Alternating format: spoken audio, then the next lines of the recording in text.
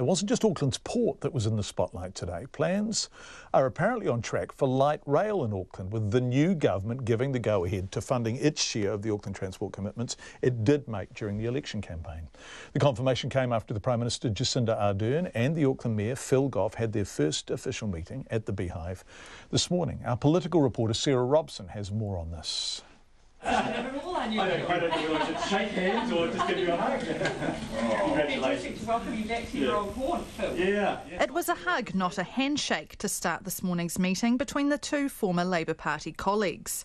The pair had a lot to talk about: light rail to the airport, a regional fuel tax, the future of the port and the handling of the government's house building program. But the key decision out of today's meeting was Ms Ardern confirming the government will fund its share of the Auckland transport plans Labour announced during the campaign.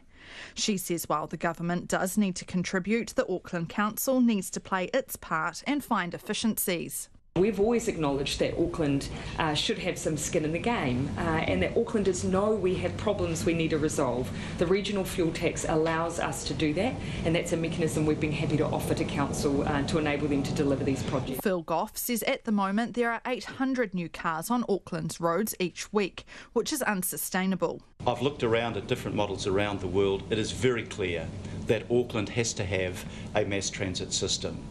What we're doing in rail is really good, it'll make a big difference. But we need to have light rail. Mr Goff says a regional fuel tax will bring in between $1.2 and $1.5 billion over a 10-year period. He says that's preferable to the alternatives. We would have to put rates up by probably around 15%, which would be totally unsustainable. Or we would have to introduce a congestion tax, which I think in London at the moment is running at $21 a day.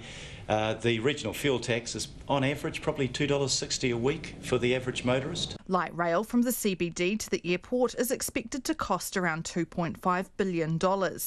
Decisions around how much of that bill the government and council will each foot are still to be made. Mr Goff says the government and council are also committed to looking into targeted rates as another way of raising revenue to pay for infrastructure. Sometimes when the ratepayer and the taxpayer puts in new infrastructure, it creates a massive uplift in the value of properties. And I think in principle it's fair that if you're getting a massive uplift in the value of your property that you make a contribution to the infrastructure that lets that happen. Meanwhile, the Labour-led government has also confirmed it will scrap the East-West motorway link project in its current form. But Ms Ardern says they do need to look at the congestion problems that led to the project being proposed in the first place. Atu i te whare paremata mo te hōtaka o te ahi, ko Sarah Robson, aho.